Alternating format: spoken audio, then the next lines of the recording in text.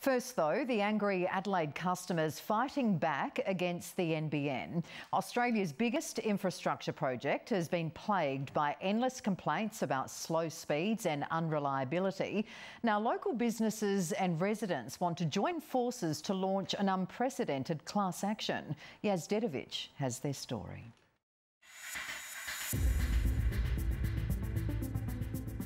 What we've got is a non-bloody network. So it goes down a couple of minutes to a couple of hours every day. A 40-minute job has taken 3-4 hours. They can mount a class action in the federal court. It's cost us around $50 billion so far, but instead of delivering faster internet speeds, the National Broadband Network has left many of us offline. This is a breach of the Trade Practices Act. There's a service there they're meant to be providing. Meet business owners and residents in Morphett Vale so fed up with the NBN, they want to take on one of Australia's largest corporations in a class action. We've decided to take legal action because it's totally unacceptable. In the local area, there's roughly about 100 people experiencing the same issues, disconnection issues. IT expert Kieran O'Rourke manages a small business, but since the switch last year, his internet service has been slow and sometimes non-existent. A financial disaster, particularly because computers are his livelihood. We're angry. We just beat our heads against the wall constantly with NBN Co, getting no response, no answers. Having been promised world-class speeds, Kieran is scathing about what they've delivered and has had to fork out $200 per day for mobile data simply to stay in business. We've estimated loss of about $20,000. That's been in mobile phone data charges, alternative internet solutions for the shop. Down the road, Mark Stevens was also recently connected to the NBN, but as our camera rolled, the service suddenly disconnects. We've had the technician here 6 times.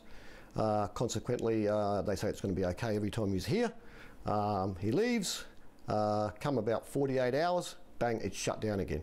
Like for so many of us, the internet has become an essential service, without which Mark's son, for instance, can't complete his studies. He couldn't get access to the internet, so virtually the only thing he can do is probably go up the library and use their internet, which is a bit of an inconvenience. Another local, tech-savvy Josh Waydock, went to the trouble of purchasing a computer program which monitors speeds and disconnection rates. The longest one we've actually got on here was on Feb 1st, and that was for 41 hours of no internet at all to the premises. Kieran says the culprit is likely a fibre-to-the-node connection, the federal government's cut-rate solution, which links fibre cables to Telstra's existing copper wires. There was pre-existing issues in the area before with the Telstra network.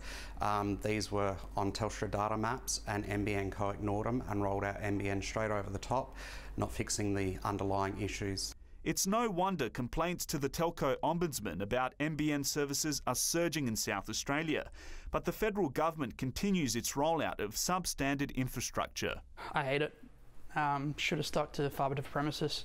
Despite complaints from businesses and residents here in Morphett Vale to NBN Co about slow internet speeds and disconnections, they say their problems have continued for months, which is why they hope a class legal action will finally result in a permanent solution. The question then becomes why the problems have been experienced. Is it totally beyond the control of NBN Co, or has it failed to deliver what it should have delivered? Lawyer Anthony Rossi says class action is possible if NBN customers can establish their internet problems aren't caused by service providers. NBN Co has a responsibility insofar as the service relates to connecting to the node. Then there is the issue of from the node to the house.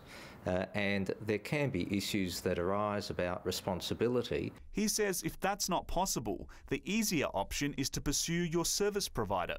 That's the entity that has been contracted with. The service provider may provide an explanation as to why it considers that it's not liable.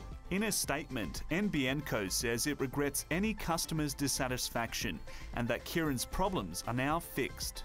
Kieran intends to recoup his losses either way, but points the blame squarely at unreliable NBN. The internet service providers are the piggy in the middle. It's frustrating. They shouldn't be the one lumped with the bill. At the end of the day, it should be NBN Co. And you'll find the NBN's full statement on our website.